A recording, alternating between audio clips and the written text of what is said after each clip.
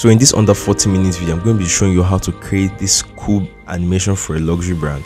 I'm going to be taking you through animation, the lighting process, and also the shading from scratch in Blender. And we're going to be going through the After Effects process of the grading and the edits. You can follow through with this video as a beginner, but I recommend you already knowing the basic navigation of the Blender UI. I've already prepared this starter blend file for you, link down below, so you can download that from my Gumroad page. Alright, let's head on to the particles. Alright, we want some glittering balls falling from around here onto this log of wood, and we want this log of wood actually acting as an effect to a collider to bounce the particles off, and this fluxo to actually receive the particles. So let's set that up. We're going to be using the normal Blender particle system. Let's create a cube that will be our domain. Let's scale that up. So let's go to front orthographic and we click 5 on your notepad and 1. Let's go to wireframe mode, Z and wireframe. Let's position this up, and let's go to right 3, and actually we want the domain to cover the whole scene, at least the whole visible scene. Let's increase this and scale this up right here, because the emitter object will somewhere be here, will be somewhere here. Let's move this up. Let's see how that looks like. And now let's scale it on the x-axis. All right, looks good. Now let's change the visibility of this domain to wire, so we can see what we're doing. Perfect. Let's just scale this on the y-axis and move this on here. All right, now let's create the emitter object. So the emitter object will just basically be a sphere.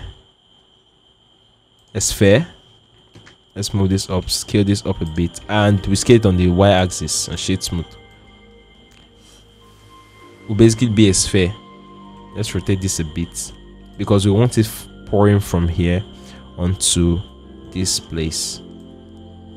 All right, let's scale it a bit. Go into top orthographic to see what we're doing.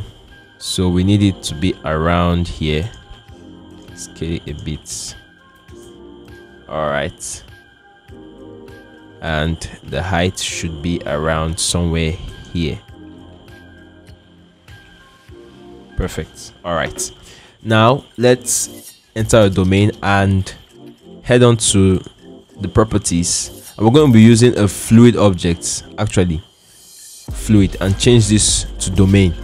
Now we're going to be changing the domain type to liquid, so that's going to block out everywhere. Now let's change the resolution. I'm going to give you, because I've finessed with the settings, and I'm going to give you the settings outrightly. So let's change the resolution division to 60. We change the time scale to 1, but to get the slow effect in this shot, we'll need to animate the time scale, but we get to that. Now the CFL number will remain the same, and now let's head over to the liquid settings. We change simulation type to arc. We leave the particle radius at 1, and we change the randomness to 10. Now the particle maximum is left at 16 and the particle minimum at 8, and narrow bandwidth at 3.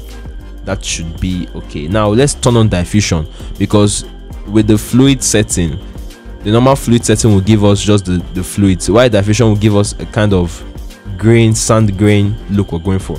Now we turn on the diffusion and this at 1. Let's change the exponent to 2, and surface tension we left at 0. All right, now let's go to the viewport display and change this to around 0.07. We'll see why we need that later. Around 0.07. So now our simulation time should be around 250 here, and let's change the type to all, and it's good at open VDB. Now for our inflow, let's work on our inflow. Now we select the fluid type and change this to flow. Change the flow type to liquid and inflow, because we need this to be continuously running. Now let's change the sample substeps to 1. Now we work with, let's select this, set to effector and collision also 1, and the ground also, or the ground is fine actually, because the domain actually stops at the ground level. Now let's simulate and see what we have. All right, now we have our, you can see, actually simulates nicely. Very nice actually. So we can see the simulation actually went nice. Let's play that. So it looks like sand and the rest. Perfect. Now to actually create that shiny ball, we have to use the geometry nodes. Now we can change this to geometry node editor. All right, so particle simulation is done, and what we're going to be using to create those balls, to turn the particle, these tiny particles to balls, is using a vertex, a single vertex. We're going to be applying the geometry node on. So to make sure, we have to make sure our cursor is in the center. We create a new plane, Shift A, and we select one of the vertices, click Ctrl I and delete vertices. Ctrl I, select and delete vertices. Now we have this. Now let's center our origin on this vertex. Objects, set origin to geometry, and press Alt G. That will bring it to the center to the world center.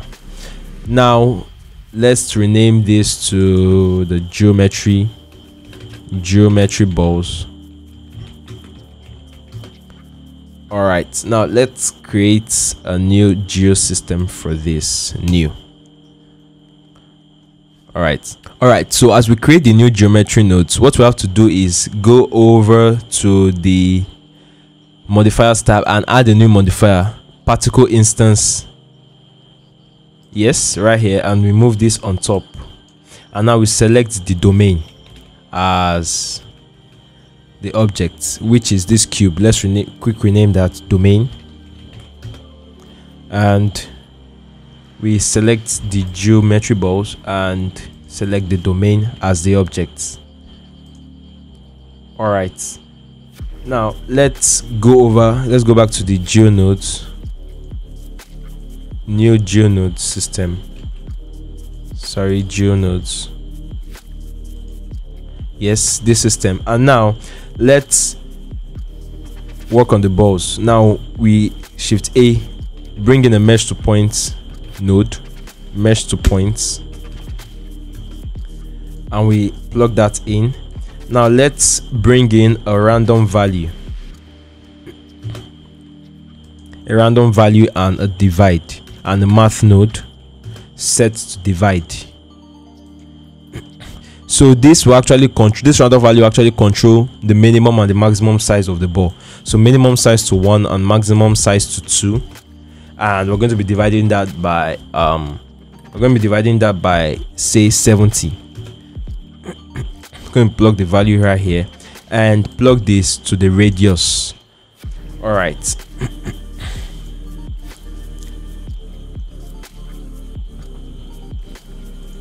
We can't really see that. We can see that this is outside the scale. So what we have to do is actually apply the scale to these geometry balls. Ctrl A, apply scale. Now we can see the balls. We have this nice looking balls right here in our viewports. So with this, we can actually turn off the domain, and we'll have our particles falling and interacting with environments like so. All right, now let's go into the shading. Now we can select this and create a set material, and now let's work on the material. We can create the material using the flow object. We select the flow object and select new. we create a new material, new to, and set this to glossy ball because we want this to be glossy. Let's say glossy emissive. All right, now let's select the particles back and select glossy emissive, the materials we just worked on. All right, now all set. Let's fire the render view and look at this. We can see that the particles are actually showing up in the viewports. Nice. All right, now let's work on the particles. Glossy emissive, change this back to shader editor. And so what I did is to actually, let's go into the rendered view to see what we're doing. What I actually did was decrease the roughness and increase the metallic, so that will give us this shiny look. Now to give it the emissive look, what we have to do is create like an outer ring of emission around these balls. So what we have to do is head on to Shift A and select a layer weight node with a color ramp. So we connect the Fresnel into the factor and the color out to the emission, so we can see what's happening. Now let's dial this in, or instead let's use the facing actually, so that will create this look, so we can actually control how much of an outer ring of emission we want to have. Now with this we can actually select this color or a pinkish look to it. You can see that, so that gives us that pinkish emission. And now since we will be having our camera shots from here, why not we have a light in here to see, to indicate that the particle is flowing through the and hitting the wood to create this sort of effect. Now we can select, let's select the log of wood, press Shift S, selection, cursor to selected, and now let's create a point light. A point light will work well, and increase the radius a bit with the power up and with a similar color to the outer ring of those balls. Now let's actually increase it a bit, and the radius too, and increase this a much. All right, nice. Now let's create our camera,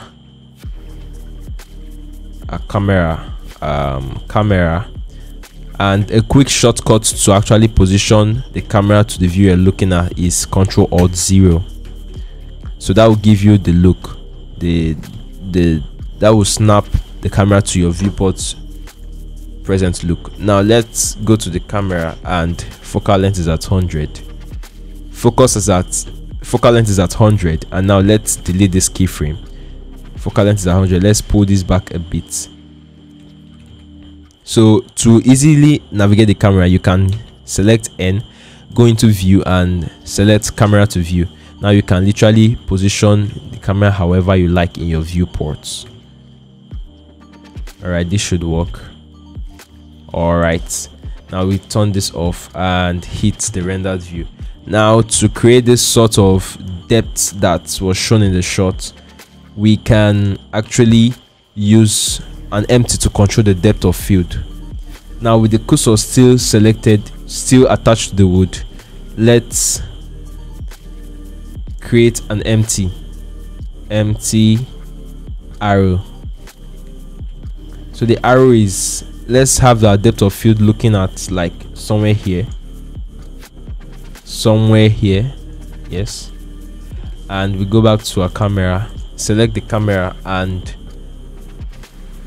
enable depth of field. Now the focus object will be our empty.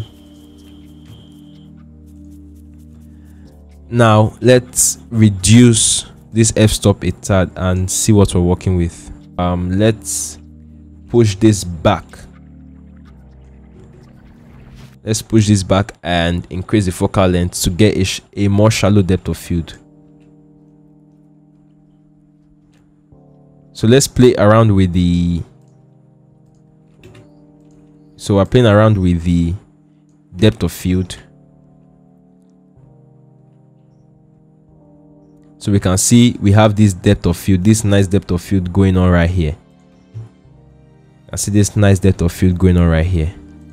Okay, actually, let's still center this camera up. So yeah, we can see this nice depth of field. So you want this for a separate shot. We can also still increase the lights setup right here. Also increase the power, say 500 or 600, and increase the radius too. All right. Now, if you want this type of shot, you probably want to play with your lighting and probably reduce this for a different shot and adjust your lighting to have it however you please. All right, so we can see that shallow depth of field look. All right, now let's head on to the last shot.